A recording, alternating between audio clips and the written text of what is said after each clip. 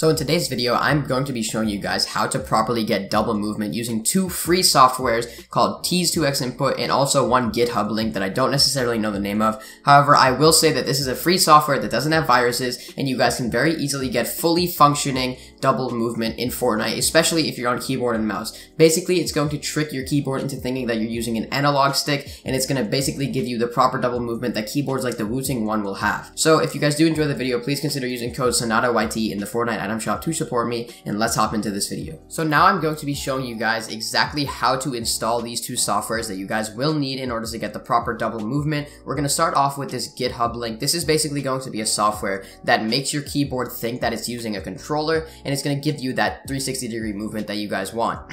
And then the second software is going to be this Keys2xInput software. This is what's going to let you control all of the various different, type of settings that you want, how much you want to be able to move to the right and to the left. And this is basically going to control the intensity of your double movement. So we're going to start off by installing this GitHub link. You guys are going to start at the top of the page and then scroll all the way down and click on this 64msi.link. I'm going to click on this and it's going to start installing down here, as you guys can see. And before clicking on that, I'm going to install this one as well. I'm going to go ahead and click download on this link, and it's going to start downloading 56 kilobytes, so not very much, and then it's going to be installed right there. So what I'm going to do next is I'm going to minimize this, and I'm going to pull up my downloads tab. As you guys can see, both of them are right here, and what I'm going to start by doing is I'm going to right click on this little icon that's right there and click install, and it's going to say we're preparing to install, and then I'm going to click I accept the terms in the license agreement. I'm going to click install next, and then it's going to start installing, and a little message is going to pop up on my screen. That's why my screen just went black, because this little message talking about do you want to allow this app to make changes to your device just popped up. I'm going to click yes, and then it's going to come back, and as you guys can see, we have this, varies, like it just started with this finish screen. I'm going to click finish,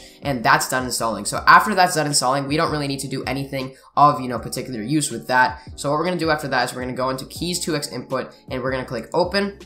And as you guys can see, this is right here, and we want to try to get this out of the, the zip file. So what we're going to do is we're going to go back to downloads, right click on this, click extract all, and I'm going to go to the download section of my computer. I'm going to click extract, and it's going to extract right here. So right here, this zip file isn't of use anymore, so we don't really need to worry about this. We're just going to go into this readme, and I'm going to explain what it's telling us here. Right here, this is basically telling us all the settings and all the steps that we're going to need to use. I'm not going to read this because I'm going to be telling you exactly what to do after this. So I'm going to close this right here, and then I'm going to see this Keys2xInput software. I'm going to right click on it, click run as administrator, and something is going to pop on my screen saying Windows protected your PC, Microsoft Defender smart screen prevented an unrecognized app from starting. Running this app might put your PC at risk. However, after extensive research, I can tell you guys this app will not harm your PC, so you're going to click more info and click run anyway, and it's going to start up the app. As you guys can see, it's also going to ask me for an administrator thing, so I'm going to click yes on this. My screen's going to come back to normal, and as you guys can see, we have the Keys2xInput right here. So I'm going to minimize my files, and as you guys can see, we have the Keys2xInput right here. I'm going to be showing you guys the best settings for proper double movement, at least in my opinion, what is the best double movement you guys can potentially get. So what I'm going to start with is this strafe setting. You guys are going to do this, and you're going to turn it down to 2000 for your strafe setting. Then continuing after that, you guys are going to try to turn your diagonal up all the way down to 15,000, which is going to be a very medium setting and very good for you. Then diagonal down, you're going to turn down to 23,000, and this is basically going to give you the type of double movement that you want. It's not going to be too strong to the point where you're falling off builds regularly, but it's also going to be quite strong to the point where you guys can properly use it to evade, shots or rotate with it or whatever, basically. So I'm then going to click save configuration. It's going to click OK, and as you guys can see, there's block keys, which is the keys that it'll block your WASD when you're typing, and then there's also the keybind saying Alt 0. So if you guys want to click Alt 0, it'll turn it off, and then it'll also turn it on. Enable equals Alt 0. So what you guys are going to want to do definitely is you're going to want to get used to clicking Alt 0, which is the on and off switch, and then block keys. If you guys want to be typing something, that you're going to want to turn it off. So I'm going to click save configuration once again, click OK, and now we're going to load up Fortnite and test it.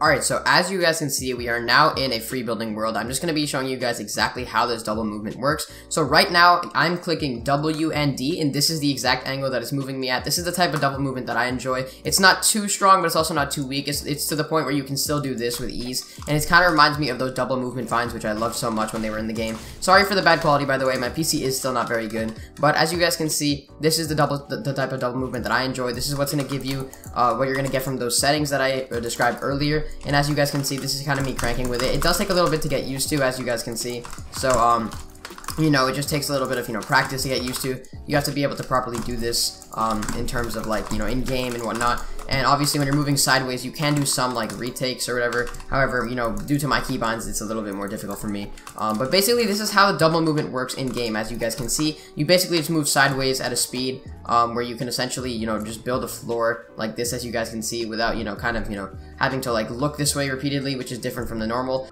So like I was saying, basically this is the way that it works if you guys want to try to move sideways, and this is basically the way that the double movement works. And as you guys can obviously see, and this is how you guys are going to be able to properly move when you do eventually, you know, install it properly, like I said before. So yeah, let's move on to the next section of the video.